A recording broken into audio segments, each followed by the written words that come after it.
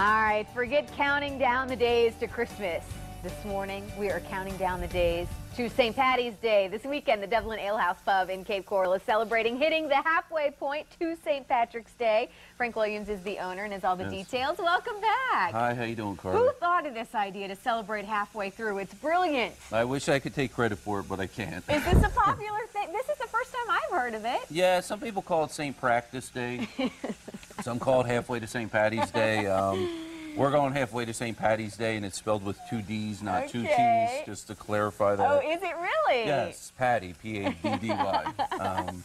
You've already started the celebration this morning. You already started cooking for us. What are you cooking here this morning? It smells so good. Very traditional English or Irish dish, bangers and mash. Okay. Where does bangers and mash come from? Where does that, do you know that? This is just a term that they call a sausage. Okay. Sort of like the Germans used to say bratwurst. Yeah.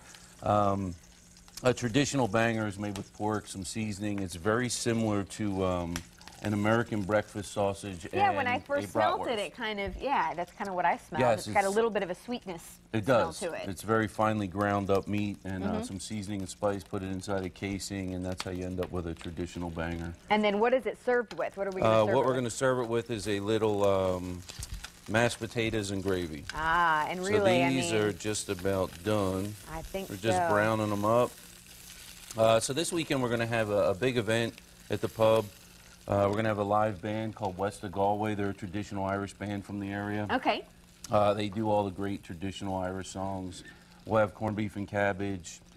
Will you have shepherd's pie? We will have shepherd's pie. We always have that on our menu. We're going to invite Stephanie here in just a second, and would you believe that she has not had, she didn't even know what shepherd's pie was. Yeah, I know. I heard that in the other room over there, which I was kind of shocked. So we'll have to situate that next time. So yes, we're going to have to fix that for her, but we're going to taste this here in a minute. So I'm going to plate these guys up. Yeah, go ahead and do that. We also have this weekend, we'll have a full calendar of events on Saturday, and Friday and Saturday, but Saturday the band will be coming in, which is West of Galway. So when will the band start playing? And they're going to start at 7 o'clock and play till about 10. Okay.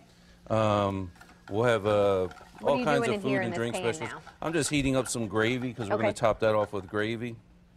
Just going to reduce that down a little bit to get it a little thicker. And you're cooking in the same pan with the sausage. Same pan to get some of the flavor out of the sausage, absolutely. And we also have at the pub, we do karaoke, we do a pub trivia night every Wednesday. I love it. And that's been real successful for us. What kind of trivia do you guys do?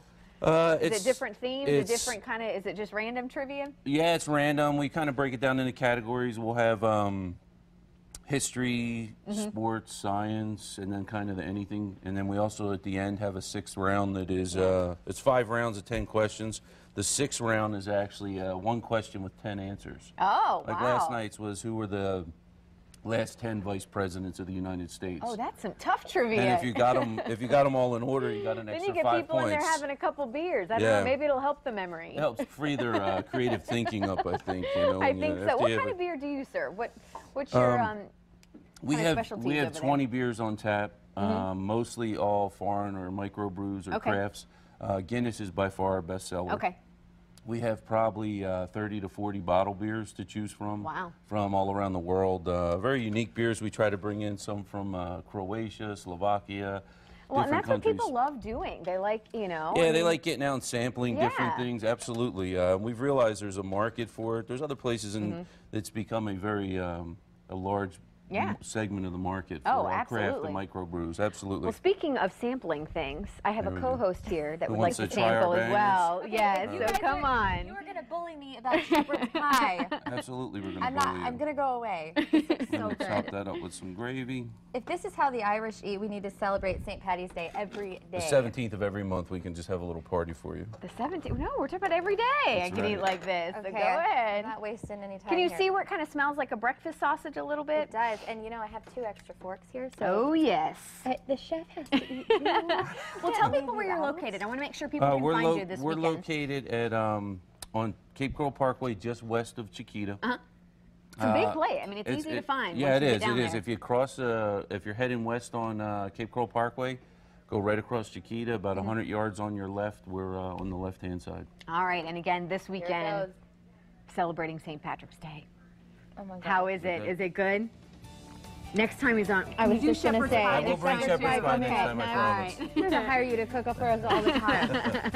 Thank you so much You're for being welcome. here. Thank you very I know it's much. going to be a fun weekend. All right, up next, if you're thinking about replacing your home's windows, be glad you've got options. How the choices you make about styles, materials, and insulation can impact your energy costs for years to come. That's coming up next.